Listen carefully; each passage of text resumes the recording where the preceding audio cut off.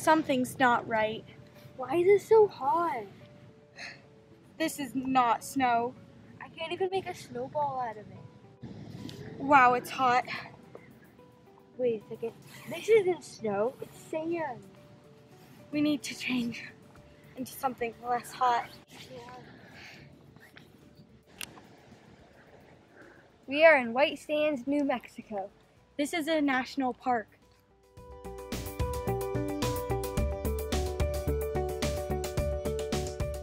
We went on a road trip to visit White Sands. Our surroundings were changing from brown everywhere to white, almost like snow. I really wanted to know what made the sand so white. So we found a park ranger to help answer our questions. Well, my name is Brenna Rodriguez, and I'm a park guide here. We asked her how White Sands was made. So if you look to the surrounding mountains, you'll see these white layers. All of those white layers is a type of salt, so it dissolves in rainwater and snowmelt, and gravity drags all that water down to the bottom of the basin where it then evaporates because it's so hot, and there's no river that will actually wash that sediment out to the ocean, any ocean. Everything that falls in this basin stays in this basin. So once water evaporates from the lowest point, which is that way, it leaves behind really big gypsum crystals. Because like I said, it's a type of salt, so it's just going to leave those crystals behind when the water leaves it. And then wind breaks those salt crystals apart as it blows across the basin in this direction. What is this anyway? It doesn't look like normal sand. That's because it's gypsum. What's gypsum? Gypsum is a mineral found in everyday objects such as paper, textiles, and even building materials. Whoa, it's really cool. It looks a lot like snow.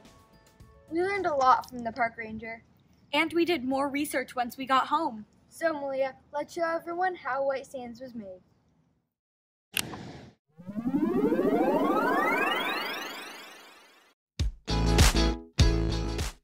Long ago, an ancient sea covered what is now White Sands, New Mexico. During this time, gypsum, a white mineral, was deposited on the seafloor. Whoa, what's happening?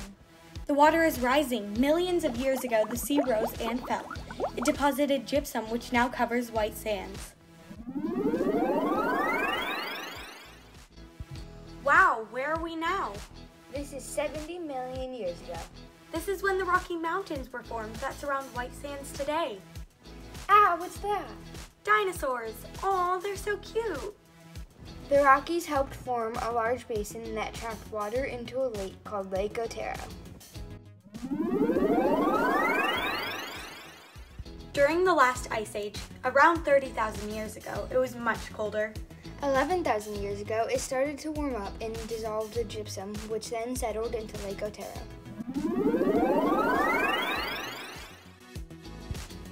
This looks familiar.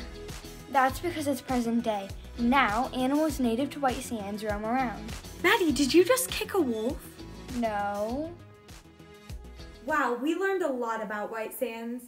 It was very cool that our national park system preserves it so that we had the opportunity to experience White Sands in person. The National Park Service preserves our nation's natural and cultural resources for the enjoyment, education, and inspiration of ours and future generations. The National Park Service manages 423 individual units covering more than 85 million acres in all 50 states, the District of Columbia, and the U.S. territories. Of those, 63 are designated national parks, where people can visit and witness preserved habitats and wildlife. It was a long drive, but it was definitely worth the trip to see White Sands. And I can't wait to visit more national parks and learn more interesting facts. And new vocabulary words, too.